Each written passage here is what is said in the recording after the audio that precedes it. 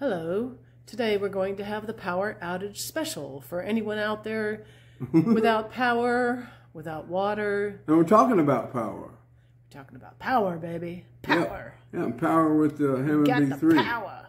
Yeah, so you didn't finish the conversation. No. And you're driving a few people crazy because they need to know what the settings were. What was it? Okay, I'll tell you how to do this. You take the back off the B3, and I always have the back off my B3 anyway because it looks good. All the tubes and everything's in there. But it looks like a business when you got the back off. When it's on, it just looks like a piece of furniture sitting up on the stage in your way. But no, I always have it. As a matter of fact, I don't have a back for my B3. Do you think that impresses the girls? I don't know about the girls, but it sure looks good. Turning Leslie around and your B3 around on all. It's kind of like a little light show, It impresses me, I can tell you. On its own. Mine's back in, probably out in the woods somewhere down in Mississippi. But when I crashed. Oh, the back. Yeah, the back of the organ, the seat and everything. But it sounds great. Let me tell you, here's how you do it. Take the back off your organ, and right where the bar from the pedal goes, there's a little volume box about that tall, chrome thing, and it's got a button on it that you'll see right in the top center of it. Pop that button out of there, and then get a small flathead screwdriver, and there's a screw in there. Get somebody to hold down a note, or just put a matchbook between a note, get a note going on that, and you can get right through that little hole and back that screw out, and it'll just go like that. You're getting maximum power from the organ, all the output from the organ. But get it out and just where it's about ready to fall out, and then turn it a half a notch, and you're good for that part. All right, now go down on the front, on the bottom, and there's a tone control, and it's two little things that stick out, and you can take a screwdriver and put in it like that. One is for tone, and one is for percussion.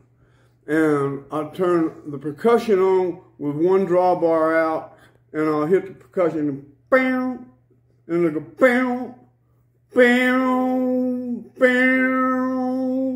It draws the percussion out, so you can get that just how you want it. And then over here on the other little button, that's for your tone.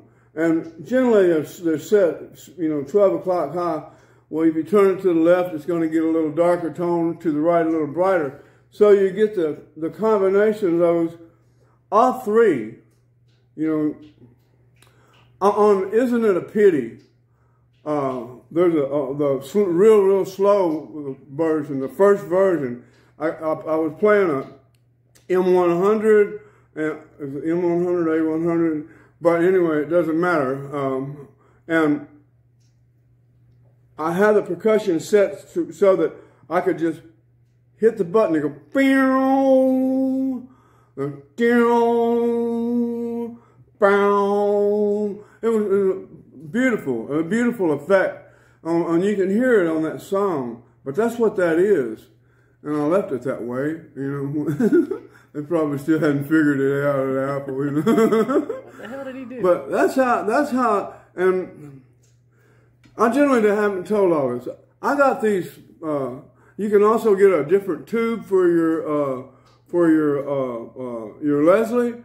You have a little more power, but all it does is just increase the power out of the Leslie itself, and you'll get a rattly sound, I like coming out of the organ, get the maximum potential out of the organ, and the Leslie just carries that. You want that. This is what you want to sound, not a broken speaker or a whirlybird. Well, speaking of whirlybirds, in the older Leslies,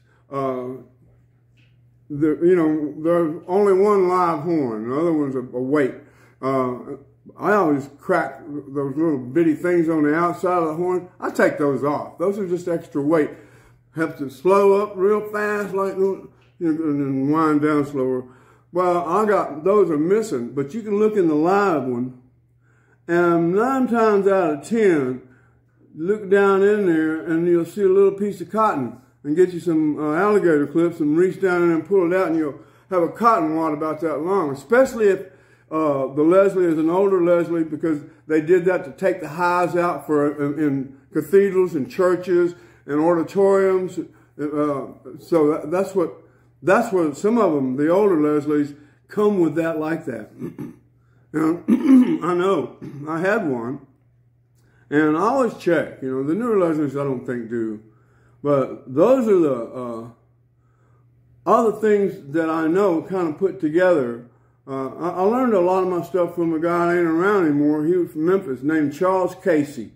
And he gave me his trade secrets, and I'm just spilling the beans on it. But I think everybody needs to know. Well, yeah, I mean, you're 72 now, so... Yeah, and you won't get my sound. What it'll do, you can contour your B3 and Leslie to your own unique sound, you know, so you still stop.